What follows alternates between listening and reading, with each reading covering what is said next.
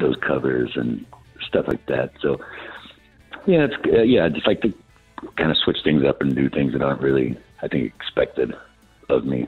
Yeah, it throws people off, man. It gives them that surprise factor, and also like you may turn on people to other styles of music. Speaking about covers, Post Malone, man, like that dude has some great covers as well. Like my wife, she's a big fan of his regular music. I like most of it, you know, but I'm into a lot more different music than she is. Whenever she shows me something like him covering Sturgill's "You Can Have the Crown," I'm like, what? That's the same dude? That's pretty cool. Yeah.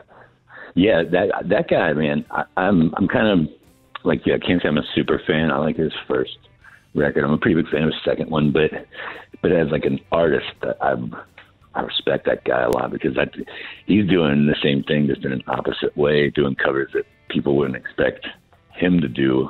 But you know, he's a Texas kid, and you know, Texas guy, and I saw that he did a good cover, like a Brad Paisley song, that "I'm Gonna Miss Her" song. It was and I think it's the same. It's just the same thing. Like people that probably listen to him weren't expecting those. When I heard him do that Sturgill cover, I was pretty blown away by that. And I heard he's doing an album with Dwight Yoakam's band. I don't know if that's true or not. Oh man, that would be killer right there. Because I done some research into him a little bit, and yeah, he was in like country bands before he became like this big rap star that he was. For the people out there listening, you can actually find a really old cover of him doing Bob Dylan's "Don't Think Twice, It's All Right," and he kills it, man. Like he does a great job on it.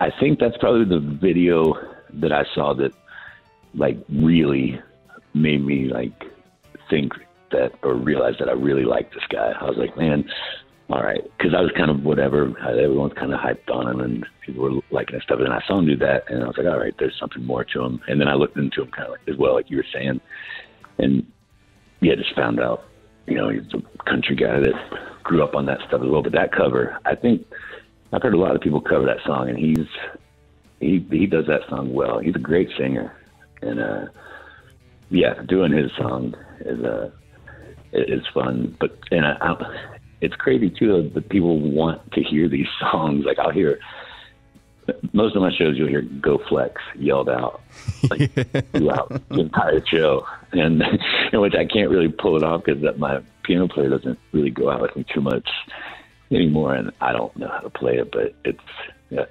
fun stuff. But yeah, and I don't know, that stuff just, I don't know, I've always just looked at music as a whole and not really tried to be like, I'm this kind of music fan or this kind of music fan or anything like that.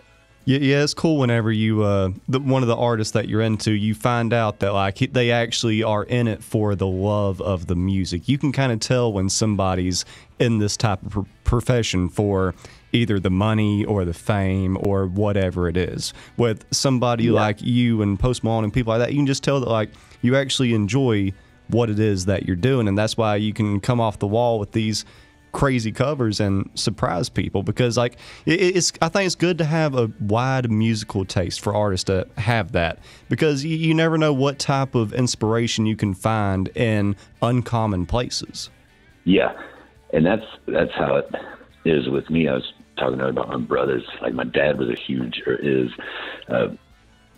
like old bluegrass fan, like old classic country stuff. So I'd be going through his records when he's not home, and then when he's home, my brothers are gone. I'm going through like their punk and metal records and hip hop records. So I was just like, there was always some kind of music being played, and I just grew up with so much different kinds of music around me. And just I knew from a very early age it's what I wanted to do, and then that kind of leads into it being fun.